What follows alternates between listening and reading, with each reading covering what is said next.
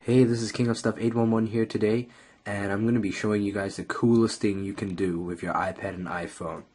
So here's my iPod Touch, or iPhone, you know, it can work too, and my iPad. And the app I'm going to be doing is on Cydia.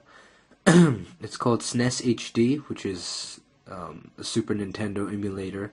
And what's special about this emulator is that you can actually use one of your iDevices as the controller and your iPad as the screen.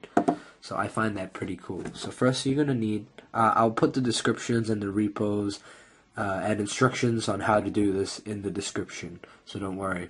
So basically you need both your Bluetooth, both your devices on Bluetooth.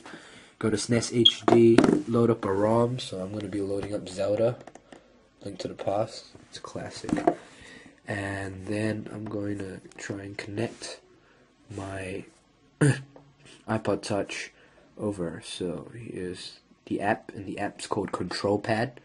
So Control Pad for the iPod Touch, and SNES HD for the iPad.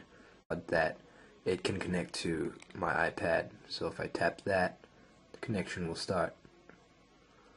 And then it says here, found my iPod, accept or deny. So I accept it. Now it's connected.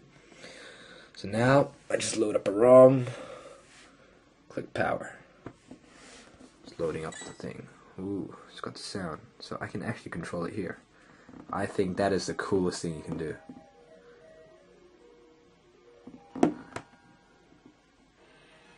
So you can change the sound up, down, start the game.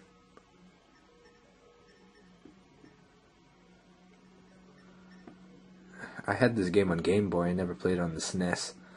So, and it's kind of hard with like one player, but anyway, you kind of get my gist. So I hope you enjoyed this video. It is actually the coolest thing you can do, is show off to your friends. It's like, hey, I've got a SNES, I can control it with my iPhone and play it on my iPad. So I hope you enjoyed this tutorial. If you found it good, then please subscribe for more of these related videos. Yeah, and thank you for watching my video.